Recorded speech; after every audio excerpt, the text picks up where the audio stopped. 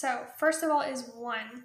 One's going to be a bit of a doozy. We're going to be on this one for a little bit longer than the others because the others overlap a bit more and the others are a little bit more self-explanatory. So the church is one.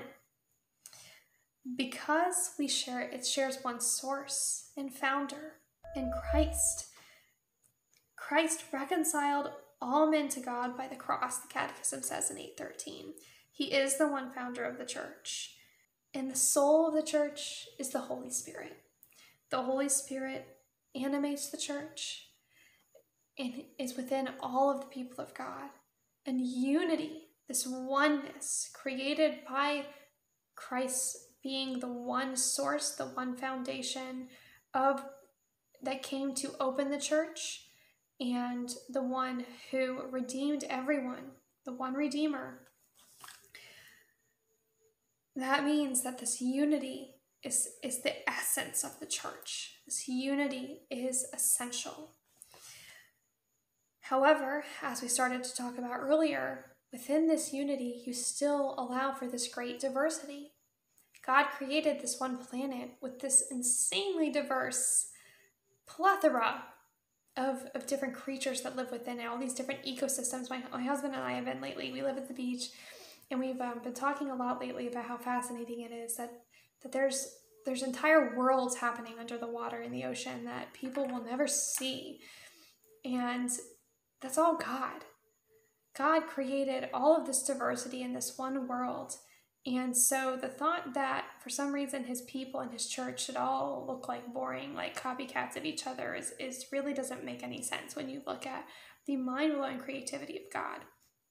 Within his church, with all the things he calls good, there's going to be a lot of such beautiful differences because we all learn from each other. We all need each other's. We all need the strengths of other people, and the church needs that so badly. It needs the strengths of all these different people and the passions of all these different people.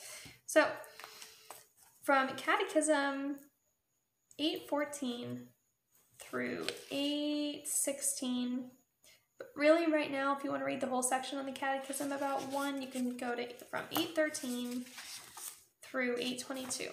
It's so short if you just read that section, but it will help your heart a lot if you're still troubled by anything going on in the church right now. We're going to look at this section here for a little bit. So 814 begins by saying, "From the beginning, this one church has been marked by great diversity, which comes from both the variety of God's gifts and the diversity of those who receive them." In that same section, it goes on to talk about the diversity within the churches.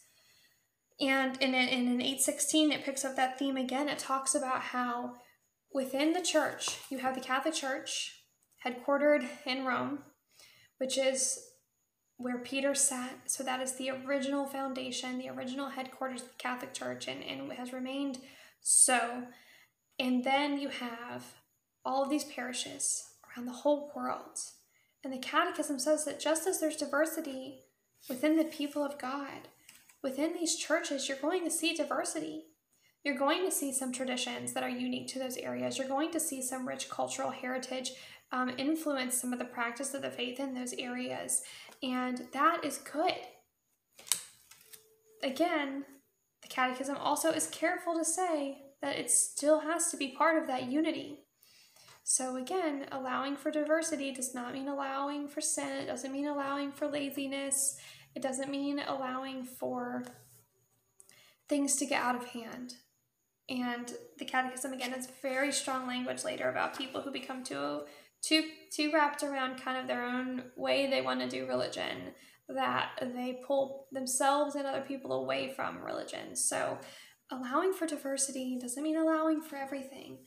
But the Catechism specifically talks about how we need to maintain unity in the bond of peace, but within that unity and within even the churches, some will retain their own traditions, the Catechism says. We see this as well in some of our efforts to bring in people from Anglicanism or Orthodoxy. Some of those churches that come in from those practices are allowed to maintain some of the things that are not essential to their accepting the fullness of Catholic teaching and are kind of those small t traditions that where they're allowed to, it helps them come into fullness with us. And so those little details that aren't essential to the true practice and acceptance of the fullness of the Catholic faith are allowed to remain. One minor example of this that comes to mind just as I'm talking now would be married priests. Anglican priests who were married, who come into the church and are obviously allowed to stay married and be a practicing Catholic priest within the church. That's an example of something that came in from a different tradition, from a different church, that's allowed to remain because it's a little t. It's not something that divides them from an essential belief in the Catholic Church and what it means to be a full Catholic. So, in order to maintain this unity in spite of all of this diversity, or rather in celebration of this diversity, the Catholic Church has these kind of 3 ways that it talks about how we maintain this bond. We maintain the bond of unity through the profession of one faith received from the apostles. Again, it has to go, you've got to accept that original faith that came down from the apostles through capital T tradition and sacred scripture. You have to accept that in its fullness as it is taught by the Catholic Church in order to be truly within this Catholic Church.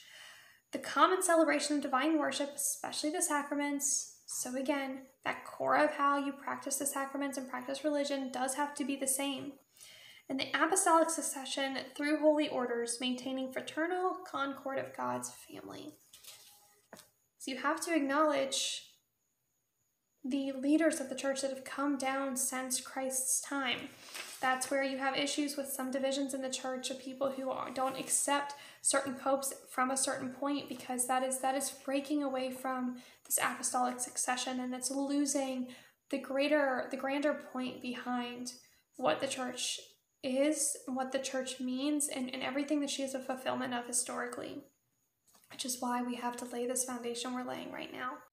So after talking about that, the Catechism it talks about wounds to unity and how to move towards unity, because unity is so important when it comes to the Catholic Church. Again, at the beginning we said unity is the essence of the church. It talks about how divisions within the church are often caused by people within the church on both sides not being able to dialogue in charity. It talks about how charity is so essential, and divisions are often caused by people on both sides not being able to have a charitable dialogue about the things that they disagree about or concerned about, things of that nature. So always remember, when you have something that concerns you that you don't agree with the church, or you think you don't agree, to do your research, and it's not enough. You're not going to be able to do enough research in a day. You may not even be able to do enough research in a year. Some people, again, like we've said in earlier videos, there's some saints who spend their entire lives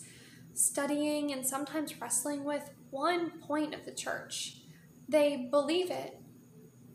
Again, through faith and grace, they believe it, and so they are part of the church, and they practice and profess their belief in it.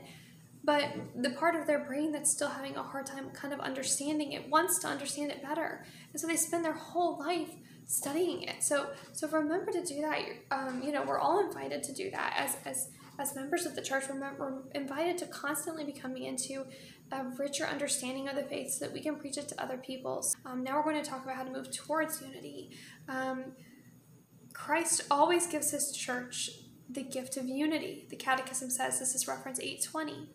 But the church must always pray and work to maintain, reinforce, and perfect the unity that Christ wills for her. So we're given that gift of unity, but we have to work to continue to foster it and to protect it and to preserve it and to make it stronger. And we do this. We move to unity through these different ways. We achieve unity by always renewing our fidelity. The church achieves unity by always renewing her fidelity to her mission. The church, through the conversion of the hearts of the faithful, the church can continue to move towards unity, because it is within the church that we're going to see the division, as we said in that video from last week. It is the believers who will be tested and pull each other apart during the big test of the church. It's the believers who are going to fraction each other. So the believers have to always be converting their hearts and continuing to grow in charity. prayer in common for Christian unity. The church prays for unity. All the members of the church, all of us need to be praying for unity within Christians. Fraternal, so brotherly knowledge of each other. What a beautiful thing to point out, that we achieve unity by being a family in the best sense, by being there for each other, by having this brotherly desire to know what is happening in each other's lives and to be there for each other and to take care of each other. Through an ecumenical formation of the faith, especially of priests. So again, the Catechism is not letting anybody off the hook here. It talks about how important it is to be hitting this unity and preserving this unity by protecting it from all these different angles.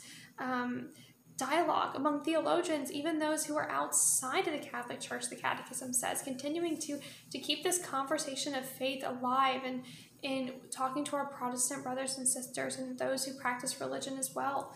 Other religions as well. Again, we're bookmarking that, coming back to that. Collaboration among Christians and service to mankind is a big one as well. So that is the kind of the discussion around how to move towards unity.